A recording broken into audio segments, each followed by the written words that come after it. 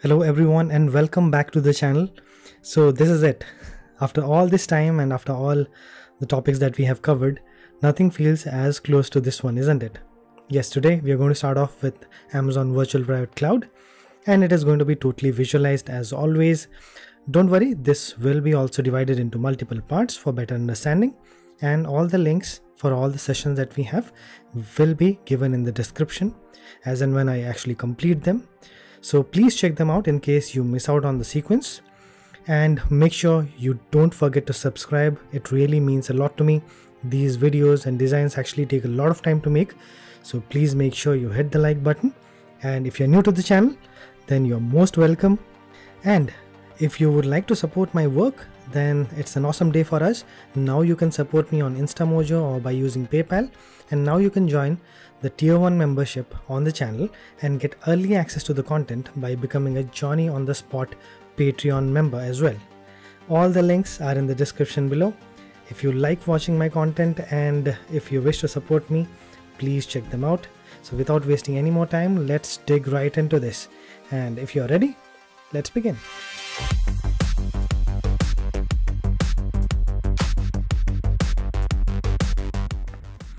So this is a very special day, and I thought, why not let me take you all for a trip.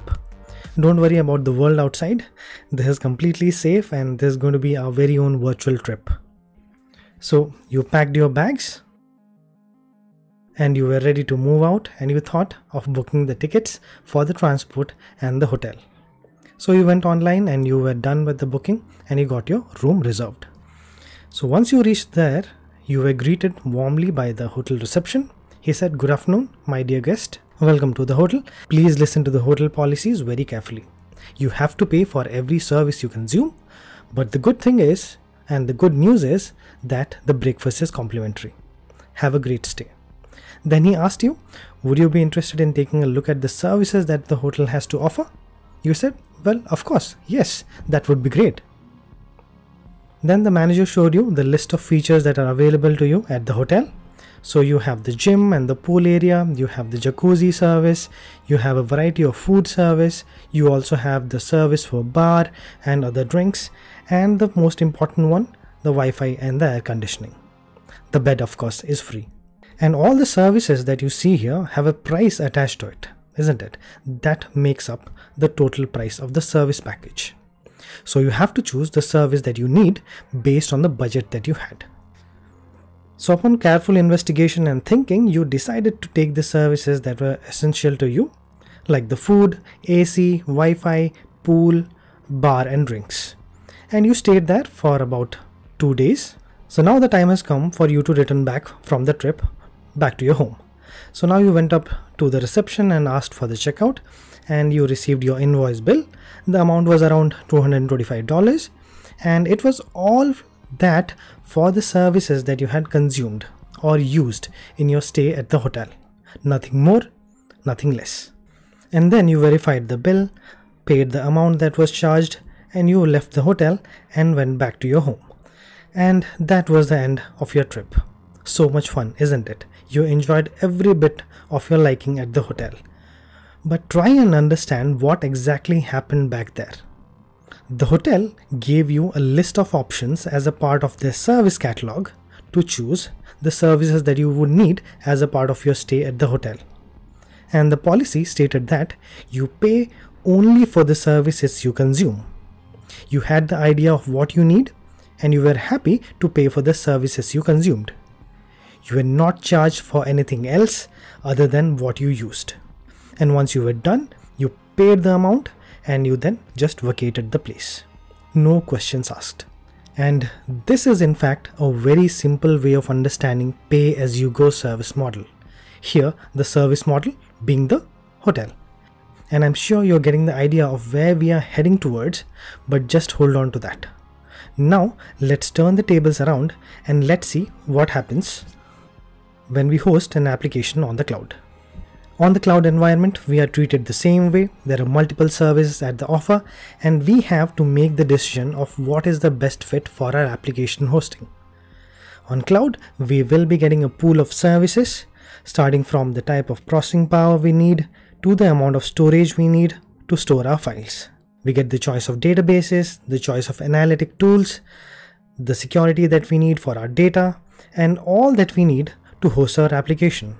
And yes, of course, the networking capabilities as well. But the most important thing is the underlying infrastructure is not ours to manage. We will just use it and we pay for the services we consume. And that's why it's not physical, it's on the cloud.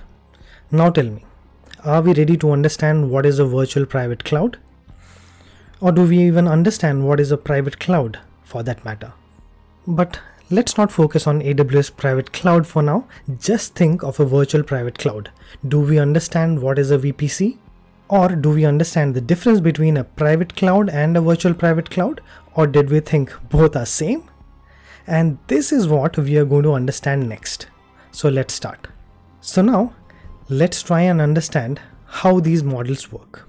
And I promise you at the end of this road, you will have a clear understanding of the concepts that we have and what we're trying to learn here. First off, we have the hotel. So let's see the model here. At the hotel, you have the receptionist, you have the service person, and all the services that you can use. And there is a price tag to every service that is on offer. You pay and you make use of that particular service, may it be Wi-Fi or the gym or the pool. You are not responsible for any damage that takes place in the hotel, well, unless you are the reason for it. So you don't own the place, you don't provide the service, you just make use of it. And that is, you pay as you go. Secondly, let's take the model of an independent house. In an independent house, you purchase the land, you build the house, you put your own kitchen, you set up your own bedroom, your living room. Starting from the television in your living room to the kitchen sink, everything that you have is yours. You have paid for it. If anything falls out, you have to pay for it. So the good thing is, you don't have to pay a tariffs to stay.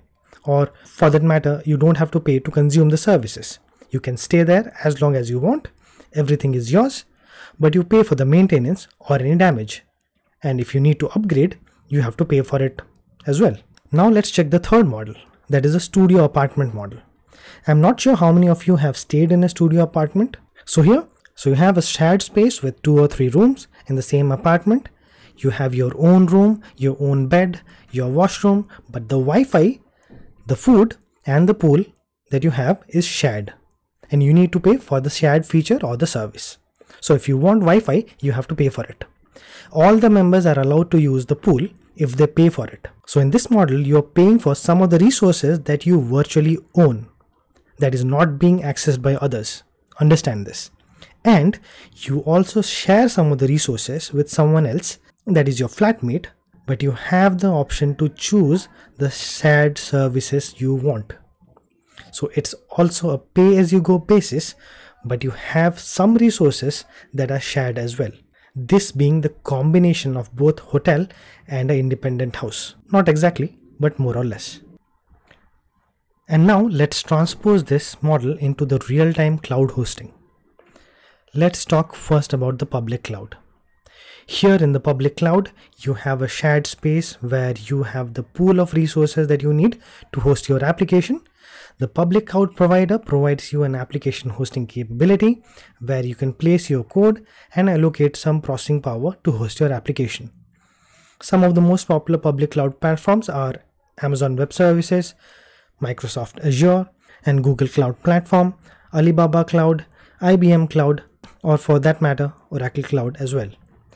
And here you don't have much control over how the resources are being provisioned.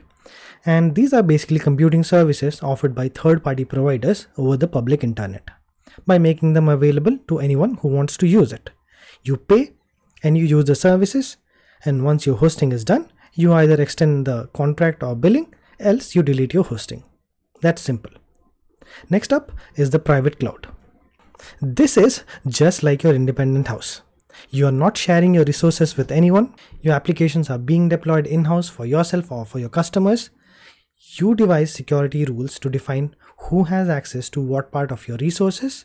You have your own IT team to manage these servers and the infrastructure.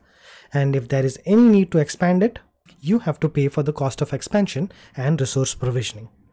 Mostly this is being implemented by bigger organizations to minimize the cost at the later point of time in a longer run.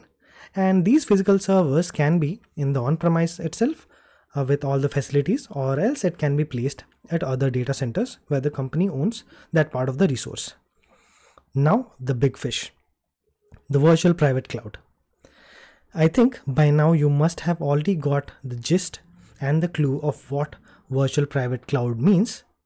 So when you see this, just imagine the studio apartment where you have your room and think of that as an isolated environment just for yourself.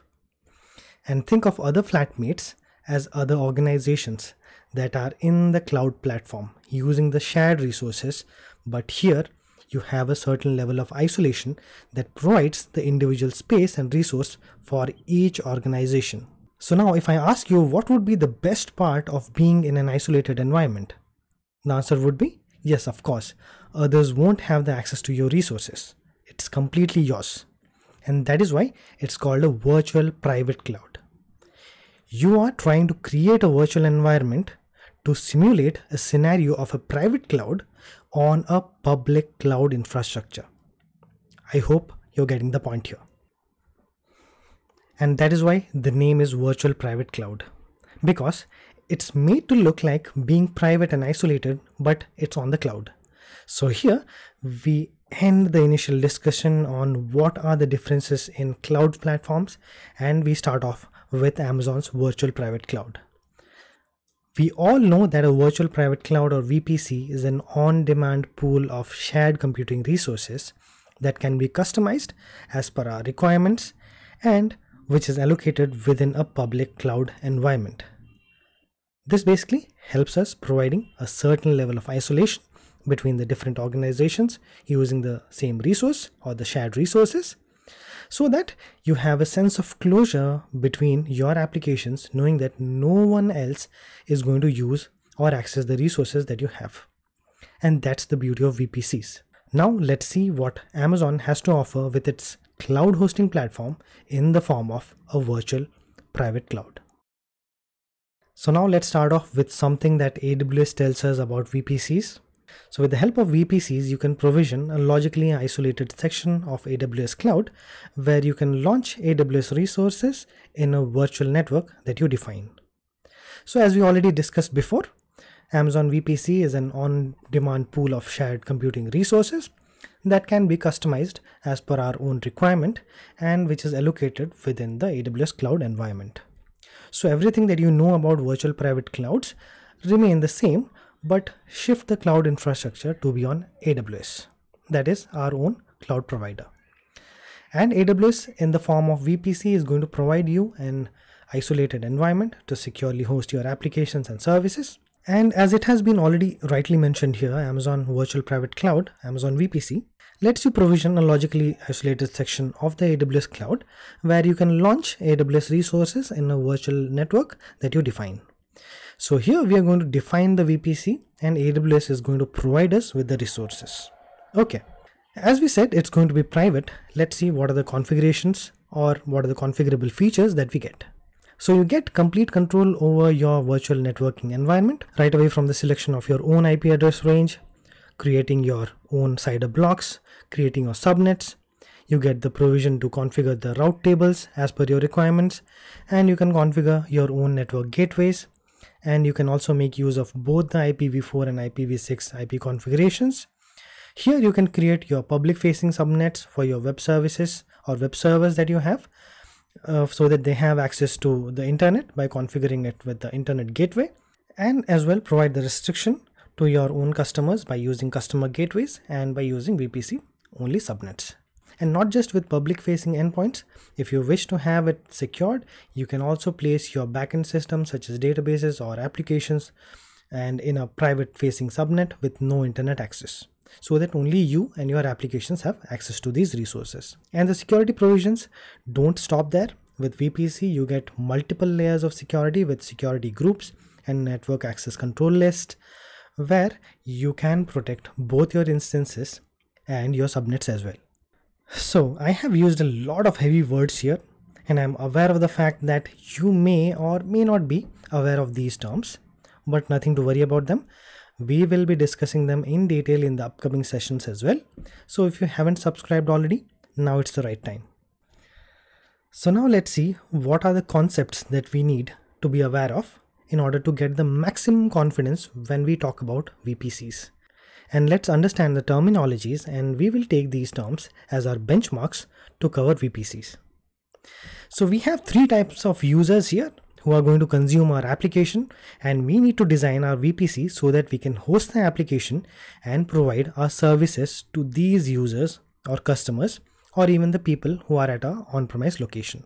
So here we have the people who are accessing the public internet, and we have our customers who are going to use the application that we have hosted for them, and we have our on-premise environment where our developers at our different locations are trying to use our AWS cloud infrastructure. So we have to design our VPC in such a way that we can make our services available to all the users. But please don't get worried about this. If you don't understand these terms, please don't think much about them. We will be covering them. That is the main goal of this one. So that if you don't understand these terms, then you will be able to understand them in the upcoming sessions. Okay. So that is the benchmark that we are going to set for us to understand VPCs. Okay. So here we have our AWS cloud, and that is where we create our VPC. And when we create the VPC, we try and host our applications across availability zones for high availability. Here it is on AP South 1A. So as we already spoke about, we can create both public and private subnets and our security groups behind which we can place our instances to have further control over the access.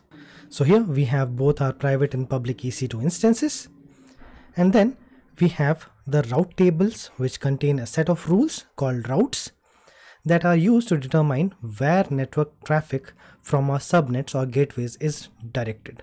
And then we have the network access control list that acts as a security group for the subnets. And there is the NAT gateway that we have, which helps private instances to access the internet and access the other AWS resources as well. Next up, we have the direct connect to the on-premise location with AWS VPN gateways, or what we call as our virtual private gateways.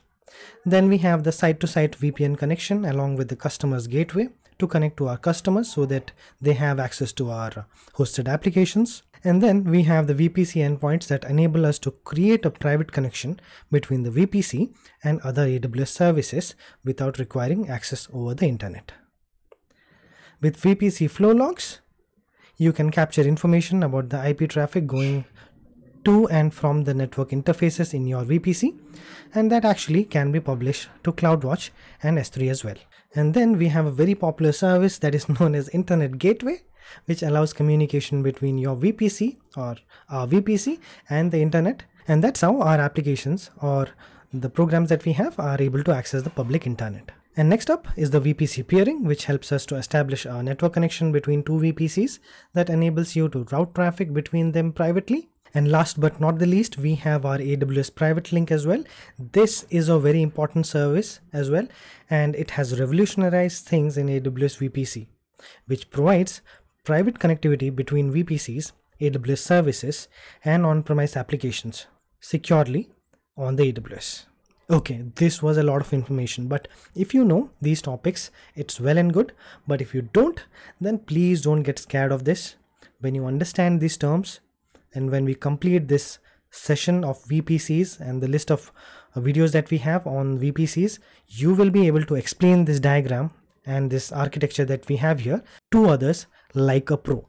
I guarantee you that. So let's again highlight some of the important points that we have here.